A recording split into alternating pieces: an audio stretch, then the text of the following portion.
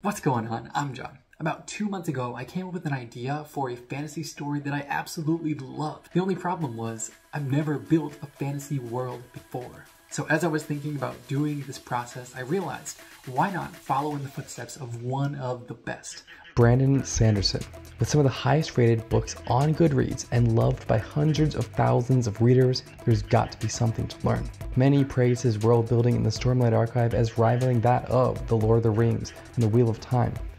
And with the grand scale of the Cosmere universe that he writes in, he may even overshadow those two greats yet. He's also the perfect person to learn from because he's already put out a ton of free information about world building as he sees it. So in this video, I'm going to soak up as much information as I can about how Brandon Sanderson builds his fantasy worlds and apply this information to building my own world. So the first way I'm going to learn about how Brandon Sanderson does world building is to rewatch through his world building lectures in his sci-fi and fantasy course. Your ability to solve problems with magic in a satisfying way is directly proportional to how well the reader understands that magic. Okay, so this lecture was interesting for me to revisit. I actually didn't think about the magic system before my story at all yet, and this is because the thing that really got me excited about telling this story was not magic or any other typical fantasy elements. What really excited me about this world was the societal structure and how the protagonist's low position in the story poses challenges for him. I did immediately, as soon as I realized this lecture was going to be about magic systems, I did immediately think of a way to relate the magic to this idea that I already had. So I don't have any sort of specific magic, but I do know how I want the magic to relate to this societal structure. I'm going to have to keep these things in mind for sure when I'm working on constructing my own world. I'm back again today and I'm going to be watching the second lecture in the world building lectures. So today's lecture is going to be a little bit more about the world and culture rather than just the magic. So I'm very interested to get into this one because that is the most interesting part of the world that I want to create. And we can riff on it to the point that that one thing changed in an interesting way can make your whole fantasy story. And I think that probably the most important idea of this entire lecture was about world building effectively and about picking only a few of these ideas to focus on deeply and then interconnecting those ideas you've decided to focus on deeply with the other ones so that you fill out the world. I think that was a really cool concept and I'm looking forward to figuring out which ones I'm going to develop. I already know culturally that hierarchy is going to be a big one, but I think this lecture really captured some of the concrete details about how you would make this interconnected world. And I think that's probably going to be the most useful concept I take out of this. Okay, so as promised, I'm going to go through Brandon Sanderson's third world building lecture. This one's just going to be a Q&A. Hopefully we'll get some good information from this too. Create the type of art you want to create. And if world building is like pulling teeth for you, then write books where you don't need it. I just finished watching through and taking notes on the Q&A. This one was a little bit more all over the place with some just like fun stuff, but I did take some good lessons out of it. Things that I found most useful were talking about internal versus external consistency, talking about writing for different audiences, and making magic systems work in your story. Okay, so as I mentioned yesterday, today I'm going to be diving into Brandon Sanderson's site and reading some of the free information he's put out on world building, taking notes and seeing what I can glean from this information.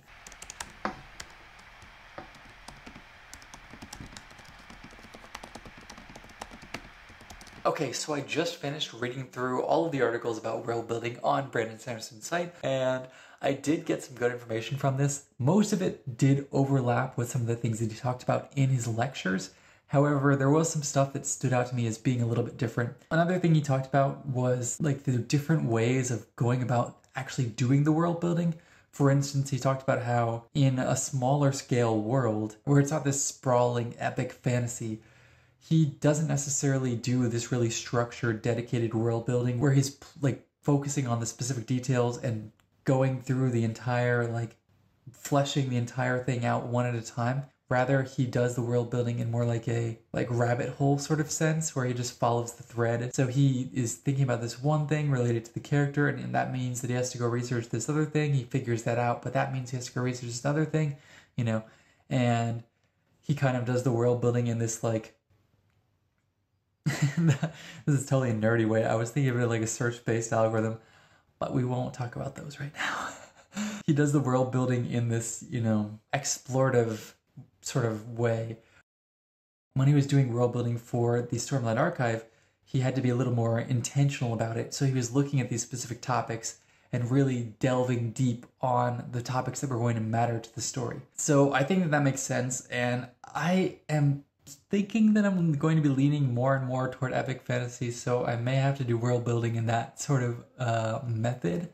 So we'll see. I continued researching Brandon Sanderson's world building process generally, using the Writing Excuses podcast, but I realized that I was researching too much without trying to actually apply the lessons. Okay, so before I actually get started on research today, I actually have to figure out a few things about the world building first. As we've heard over the last few days of research, Brandon Sanderson recommends picking specific topics to dive deep into and really filling out those topics. And then for the other topics which are not your main focus of your world building, figure out how they connect to the main topics. And for this reason, it doesn't make sense for me to watch every single episode of the Writing Excuses podcast for world building, at least not in the context of this video. What does make sense is to figure out which topics I want to focus on, which physical and cultural settings I want to focus on, and then use the Writing Excuses podcast episode that's relevant to those topics to get more information to start with. So that's what I'm going to do right now. I'm going to figure out what physical and cultural settings I want to dive deep on, and then I'm going to do more research and learn more about those. Not sure what sort of magic I do yet or use. Okay, I figured out some of these main things that I'm going to need to focus on. For example, I know that I do want to have some sort of magic, but I don't know at all what that's going to be quite yet. The other main thing I know about this world is that there's like this rigid caste system. So another thing I want to dive into is learning about the hierarchies and trying to research that, as well as build out my own definition of it in my story. And two things that tie into that, into understanding how that's going to work, is the economic system and the government. The economic system is relevant because it determines how people will be, paid across these hierarchies, and the government is relevant because I need to know how these hierarchies are enforced. Also, I want to look into taboos a little bit because I do want it to be taboo to educate the lowest members of the society. I'm going to have to look into those things mostly, and then I can build out the other ones a little bit, but they're not so relevant to supporting these main things. But overall, the main ones that I really need to dive into deep are magic and the hierarchies. So I'm going to get started on researching these main topics and look for episodes that correspond to each of them using the Writing Excuses podcast. I felt like I was still focusing too much on research without actually applying it, so I decided to change up my approach.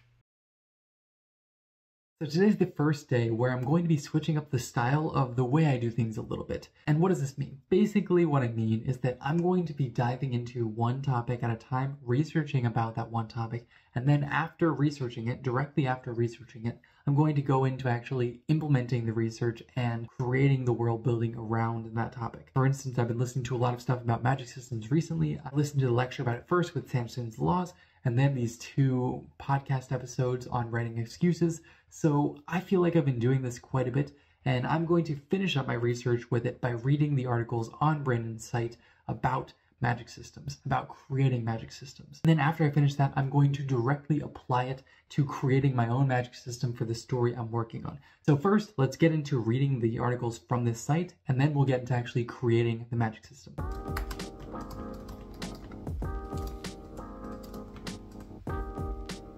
Okay, so I just finished reading through all those articles. There actually wasn't a ton of new content that I haven't read before by Brandon Sanderson, but there were some gems here and there. One of the main things I took away was something he said: a great magic system is one that has limitations, that force the characters to be creative, uses good visuals to make the scene engaging on the page, and ties to culture, the world, and viewpoint characters. He also talked about magic systems teetering between mysticism and science, which also makes sense, especially considering that he likes from writing mostly hard magic systems, so it's kind of like they have really defined limitations to them. And then one thing that he said that actually inspired me and made me think about this in an interesting way is he said to make sure that the magic is fun, and that made a lot of sense to me. So what I was thinking is the way that I might go about approaching this is literally to think about, to brainstorm for myself, if I could have a superpower or whatever, or some sort of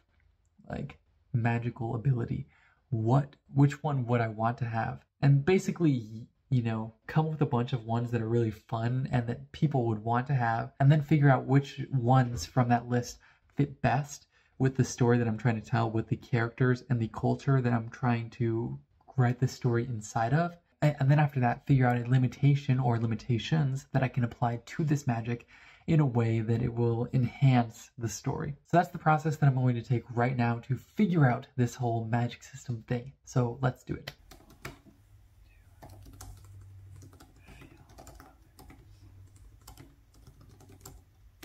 Okay, so I basically just brainstormed a bunch of ideas for stuff that would be cool to have, like cool abilities that I personally would like to have. But these ideas are starting to run a little bit low, slow down. So what I'm going to do is switch to a little slightly different topic. And I'm going to try and create ideas that would be relevant to the story world that I'm building this in specifically, especially around the element of the hierarchy, which I haven't really talked about too much, but is the main part of the world building. So I'm going to try and come up with some ideas for powers that the people at the top wouldn't want the other people to be able to access. So that's going to be the seed for the ideas I'm going to generate right now. So let's get back into it. Let's keep generating ideas.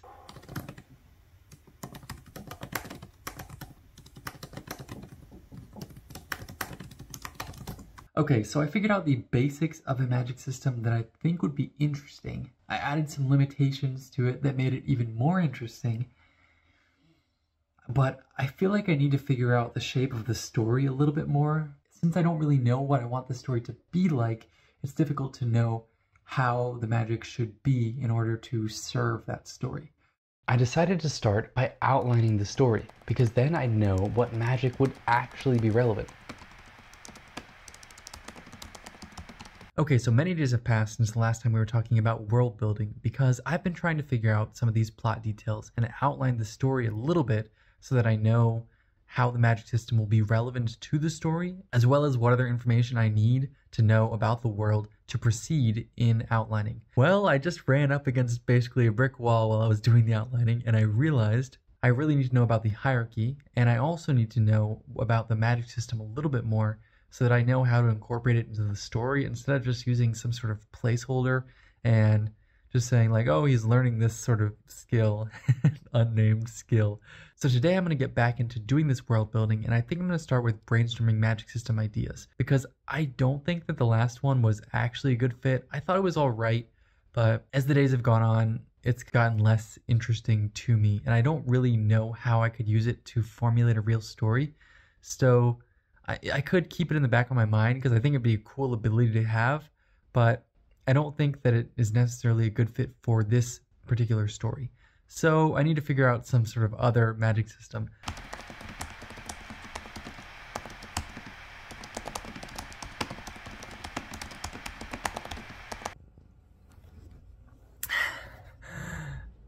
Oh wow, I've been recording for a long time.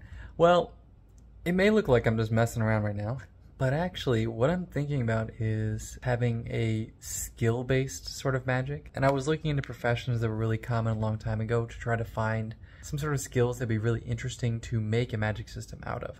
So that is what I was actually doing. And this might be coming out of like totally left field, but I think I'm actually going to hold off on magic systems for now because I feel like this is going to take a while, and I would really like to figure out how to outline the story completely. And the thing that's really holding me back, if I think about it, is not understanding the hierarchy element. It's not necessarily a lack of understanding the magic system. I can still use a placeholder for now, and that'll be fine. And if I have to go back and make changes, that's fine too. But I think the thing that's really holding me back is this understanding that I don't really know about one of the key elements of the world building, which is the hierarchy. So I think what I'm actually going to do now is start on some research about caste systems and try to understand this a little bit more. And one thing that I picked up from the Writing Excuses podcast in the past was using Wikipedia as like the starting point. Basically, the process involved reading generally about a topic, then using the article's references to find more detailed resources about the topic, and then using those resources to learn. So that's what I'm going to do right now.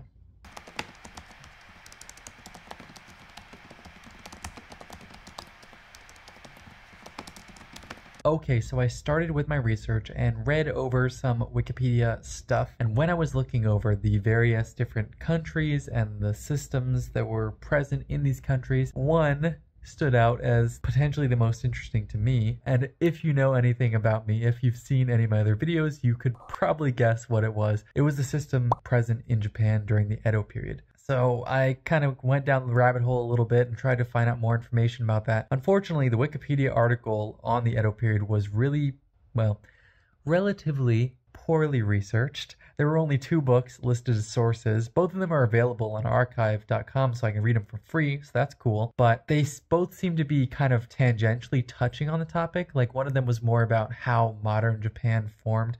So it really just started with the Edo period, talking about it a little bit, and then the rest of the book is really about the lead up to everything else. The other book was, well, this one's actually probably better. The other book is about Japan before, you know, that American guy showed up on the coast and was like, yo, trade us some stuff. That's my summary of how it happened.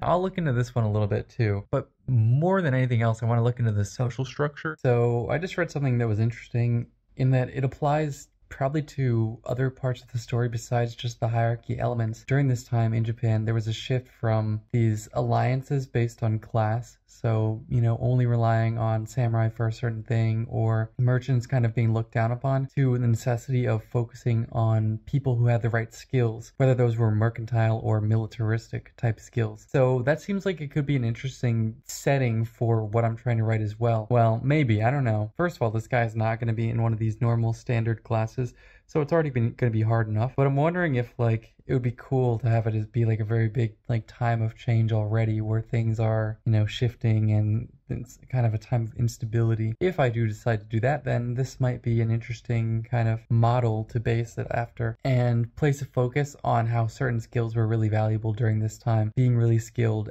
in those areas, or would allow people to move up even if they didn't have the right, you know, family history or whatever. Anyway, that is an interesting detail that I just noticed, but I'm going to continue with my reading now. In my research, I read an article about the origin of the untouchable class in Edo, Japan. And it was through this article that I learned much of what I would need to create the hierarchy. I might have enough for now as far as figuring out the basics of the hierarchy and the untouchable group. So I might be able to do that and then move back into working on the outline and just finishing up those details of the story. I think what I'm going to do next is I'm going to figure out the details of this hierarchy. I might listen to some of the writing excuses episodes about, you know, structure in society. I opened a few of those up, and then also try to incorporate some of the learnings from that into my own building of this hierarchy. And then I think I'm going to go back and work on some more of the outlining to get a really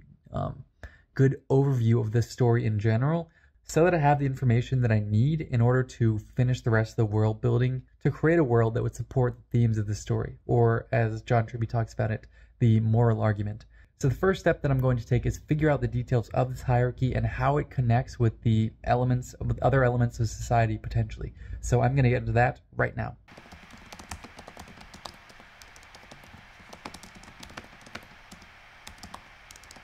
Okay, so I was in the middle of figuring out some of this hierarchy information, and I did figure out some of these details and at least write down some of the things that I would like to have in place in the system. Most of it is said in very general ways because I don't really know how it corresponds with other things yet, because I don't know the details of the other things yet. As I tried to make decisions about the hierarchy, I ran up against this feeling of unease. I didn't realize this yet, but my uneasiness stemmed from the fear of making major world building and story decisions that I may have to change anyway. So rather than completely defining the hierarchy, I shifted gears to finishing up my outline of the character arcs.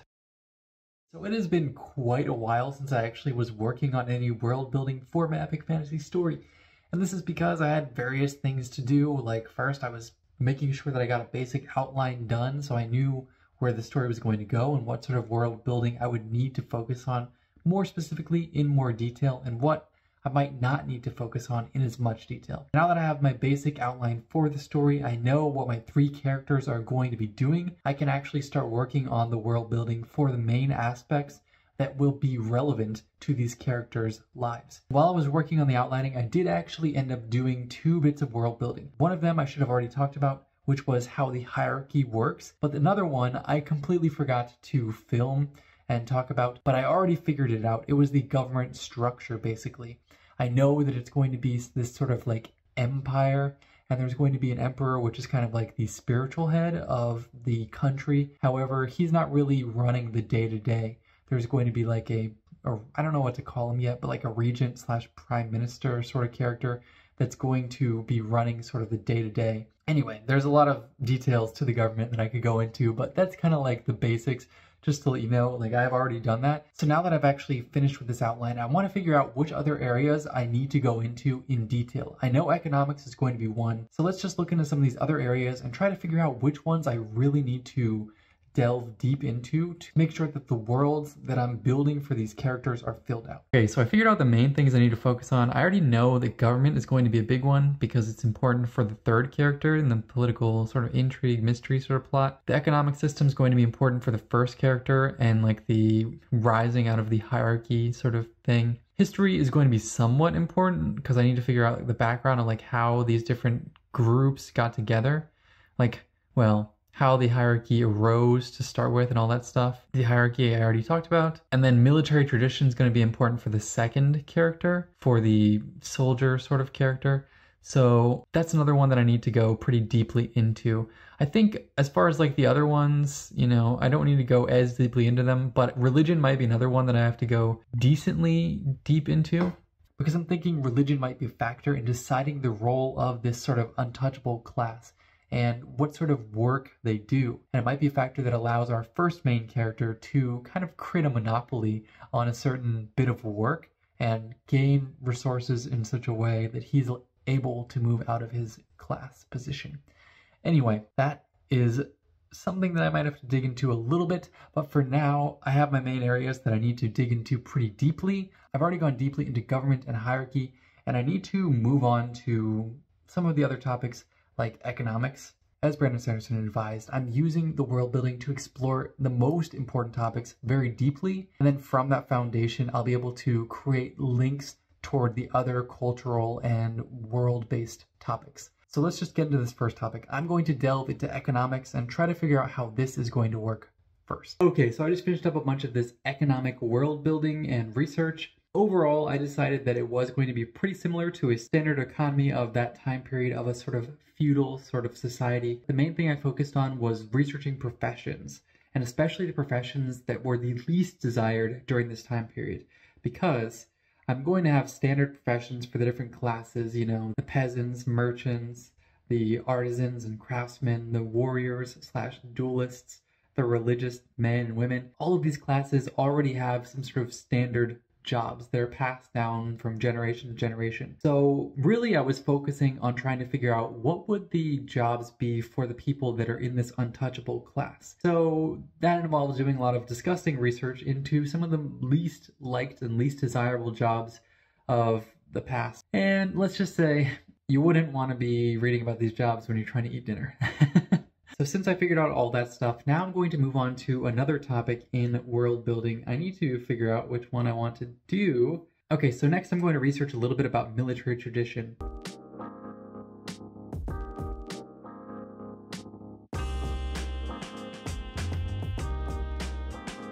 So I was trying to do research the last day or so about military tradition and whatnot, but I wasn't really feeling like I was getting anywhere. I did a bunch of research about different things. So what I'm going to do for research is I'm actually going to lean on something that I read on Brandon Sanderson's site a while back and that I just revisited because I was trying to look for ways to solve this problem. And one of the things that Brandon Sanderson does is he uses books that he calls survey books, or basically they're like overviews, the history of ... where you're learning about a topic in general so that you can talk about it intelligently, write about it intelligently, and that is what I'm going to try to find right now. So let's just find one of these and then I'll get started on reading it. Something about military history or tradition, something like that. Starting research on military tradition is where I really ran into a brick wall of unease. I didn't immediately identify this emotion or its source, so I ended up spending multiple days making very little progress and feeling like I wasn't getting anywhere. Not making any progress anyway, I decided almost on a whim to try listening to some of the more general Writing Excuses podcast episodes. And in one called How to Practice World Building, I found a solution for my problems. So Brandon gave me a story Bible and then and an outline, and then I wrote from that. And there were pieces of the world building that I'm reading. I'm like, this makes no freaking sense at all. Brandon, what? You're supposed to be so good at world building. What is this? And the conversation that we had was that a lot of times it's not so much that you have it all worked out ahead of time. It's that when you get to it, you can make the interstitial pieces work. I realized that I was trying to define every aspect of the world and do so perfectly on the first try. And since it's not possible to do either of these tasks, I was getting completely stuck. So rather than continue pursuing this impossible perfection, I decided to finish the world building as well as I could and improve it over time. So I just finished figuring out all the details about military tradition. It took a little while, but now I understand kind of how the military is going to work. I had to decide whether or not women are specifically restricted from being in the military. And I think rather than having any specific restrictions, it's more like it's kind of a taboo thing in this time period, in this era. And now that I've finished elaborating on all the main ideas of the world building, I'm just going to go through and fill out the less significant cultural issues for my story world. And I'm going to connect those with the bigger issues that I've researched in more depth. Just like Brandon Sanderson talks about, pick a few main things and then connect the details about the less significant elements of the world building with these more significant elements. So that is what I'm doing right now. I haven't thought about the physical world that much yet, so now I'm going to actually work kind of backwards and design the physical world that would have been able to create this cultural situation. So that is what I'm going to get into today. I'm going to work on all sorts of things like flora and fauna, weather, the visuals of the world, cosmology, climate, terrain, all sorts of stuff like that.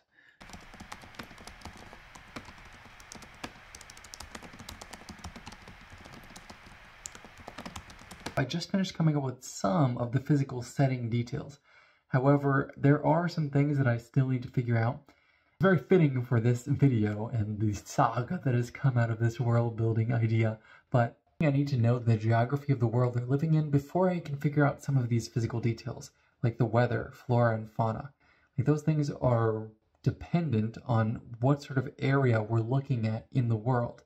And I need to figure out what the actual areas are, what the other countries that exist are, and that sort of thing.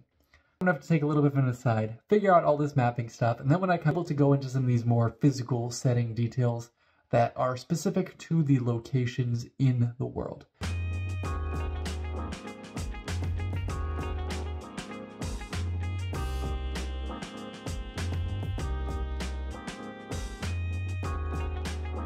So I just finished up working on the fantasy map, and now that I understand those details, the countries that exist on the map, geography of the map, and the terrain that exists, I'm ready to figure out the last few details of the physical world building.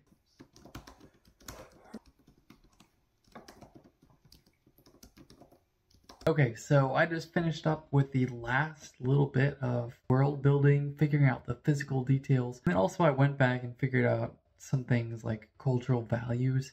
And one thing that I still want to do with regard to this world building is I want to go through and make sure that everything is congruent, that all of the pieces fit together and actually make sense, and try to smooth over some of the things that might seem like they don't make sense given the other aspects of the culture. So that's what I'm going to focus on right now. I'm going to go back through my world building notes, make sure all of it seems congruent. It should be relatively congruent already, but I think particularly with the physical world and the cultural world, I want to make sure those are squared away because I came up with the cultural world first and then the physical world. So I'm going to read through it real quick and fix any of the problems that I notice and get back to you with how it all went.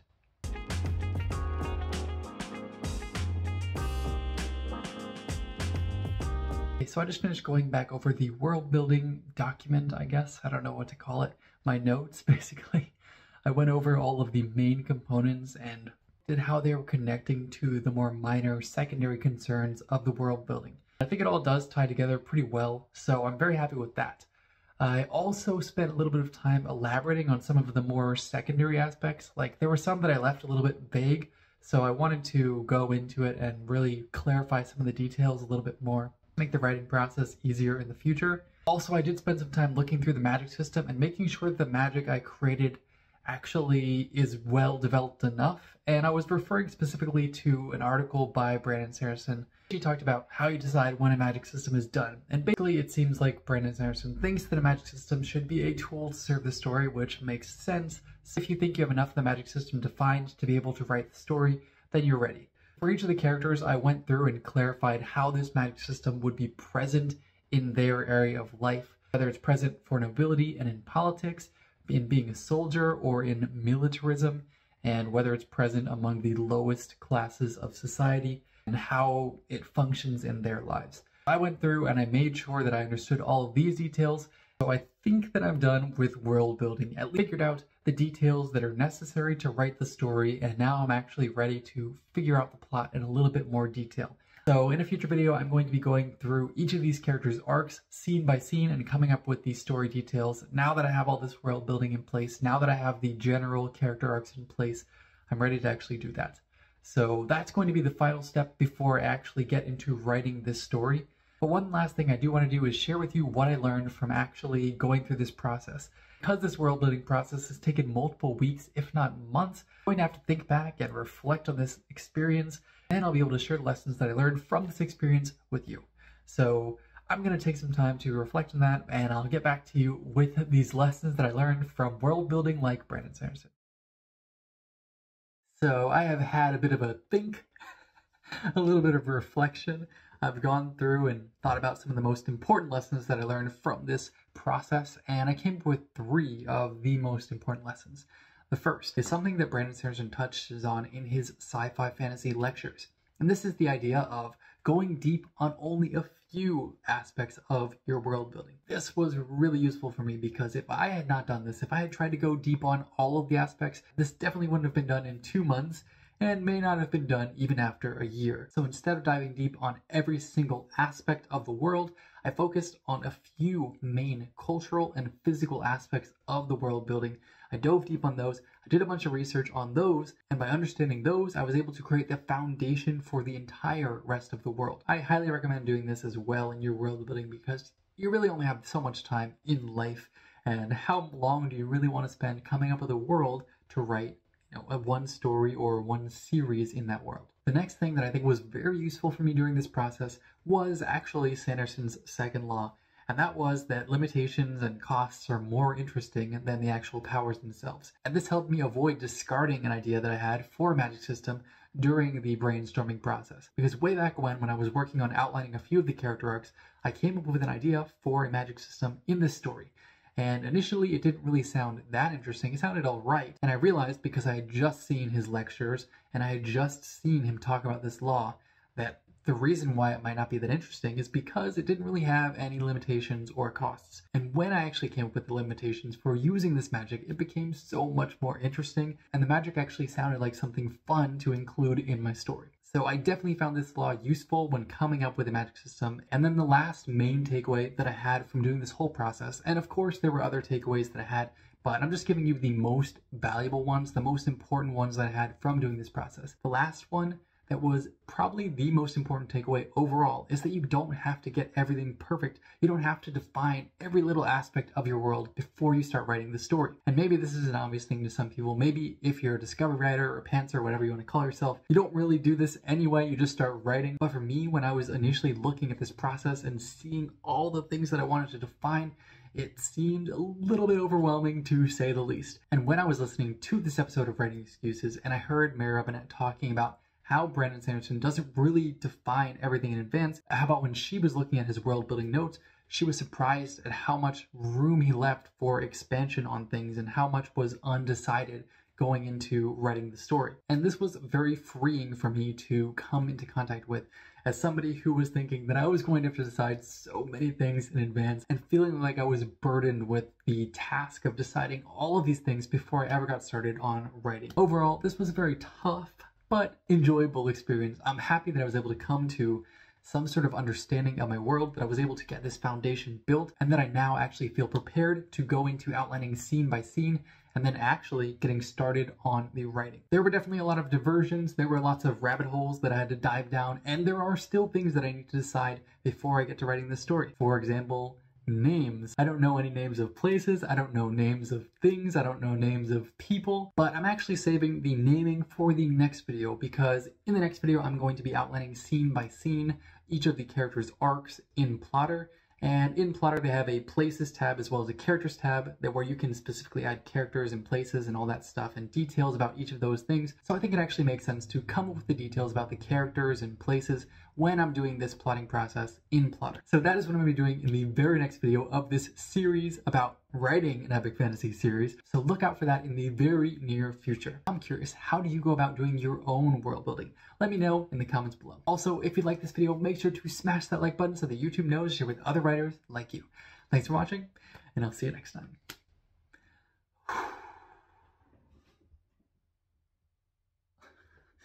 This took so long. This process was definitely